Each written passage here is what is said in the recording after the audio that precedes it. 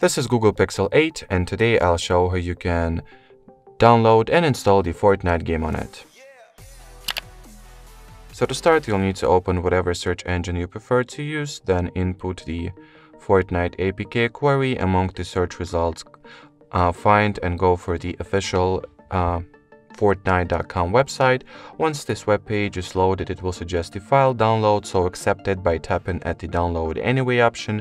Here, open the file once it is successfully downloaded, but as you can read from this message, prior to us being able to install the Epic Games Store, we'll need to grant the Google Chrome or any other browser in your particular case. Should it be Opera, Edge, Firefox, whatever, we should grant it with the following permission, that is to install unknown apps.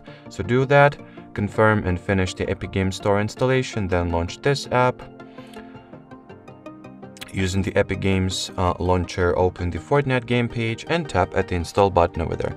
And now we'll simply wait for it to be downloaded first, and once it is successfully downloaded, we'll stumble upon the same message. This time we'll need to grant the same install unknown apps permission to Epic Games Store in order for us to be able to install the Fortnite.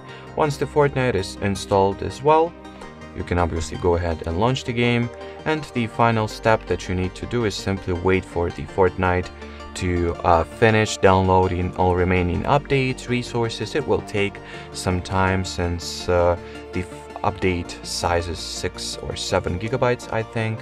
So it should be written over here in a while. Oh, yep, so here it is. It's almost actually 8 gigabytes. So yeah, a lot of time. You will need to just sit and wait for the game to be downloaded, and after that, after this update is finished, you can indeed start playing the Fortnite. And by the way, you can also leave this download to, well, do its thing in the background. It will continue its own thing and will finish the download in the background. Anyway, as far as this video goes, that'll be it. So thanks for watching, and bye bye.